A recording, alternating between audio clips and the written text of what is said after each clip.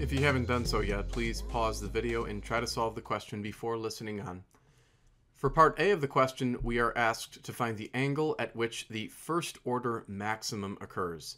Now, when they say first order maximum, there's actually two very important pieces of information present there.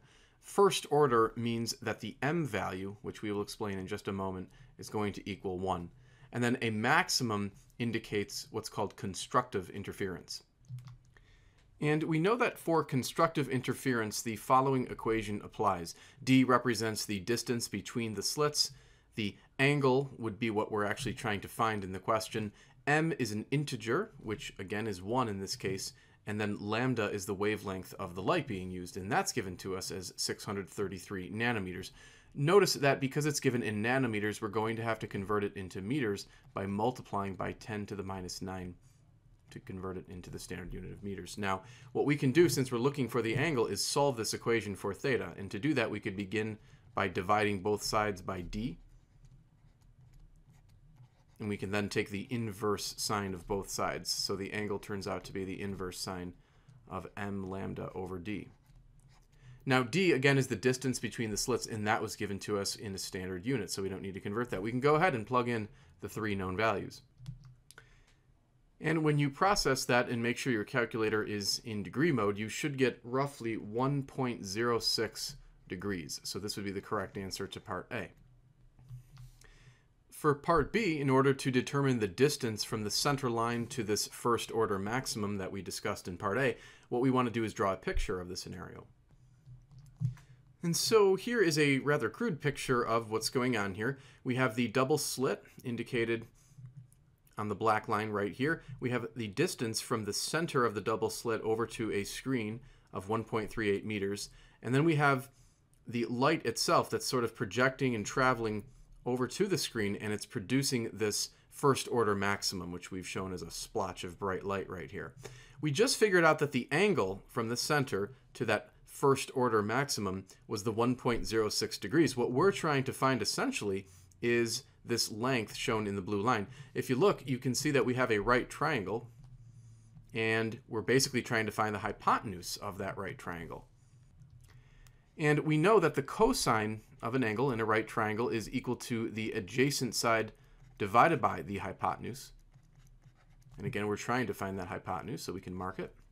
We can actually solve this equation for the hypotenuse by inverting both sides of this fraction. So you would have 1 over cosine of theta is equal to the hypotenuse over the adjacent, and then you could multiply both sides by the adjacent side. And then all we have to do is plug in the known value for the adjacent side, which is 1.38, and then the angle, which we found earlier. And when you compute that, it should turn out to be approximately 1.38024 if you need several digits, and the unit will be in meters. So that would be the correct value for the hypotenuse, and thus the distance from the center line over to that first order maximum. Now on to part C, which asks for the angle at which the second order minimum occurs. Now, because the question notes that we're examining a minimum, we have to look at destructive interference. And for destructive interference, the appropriate equation to use is displayed as follows. Basically the same equation, except we have to add a half onto the m value. We're looking for the angle, so we can solve for theta by dividing both sides by d and then taking the inverse sign.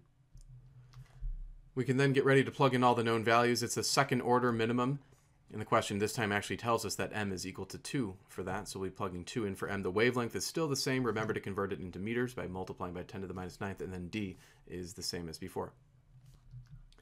And when you compute that, you should get approximately 2.65 degrees for the angle to the second order minimum. So that's the correct answer to part C. Part D is going to be very similar. In fact, we can use the same picture that we used in part B of the question.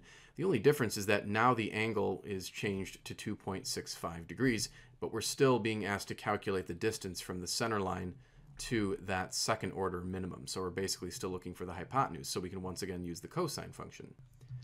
So we'll start with the cosine of the angle equaling adjacent over hypotenuse. We'll invert both sides and then multiply both sides by adjacent.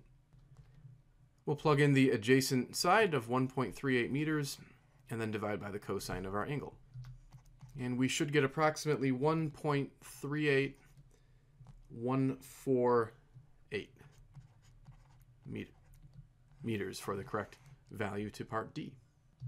Thanks for watching. If you like the video, click the thumbs up icon and subscribe. Also, send in your own question to this email address and I'll do my best to answer it on YouTube.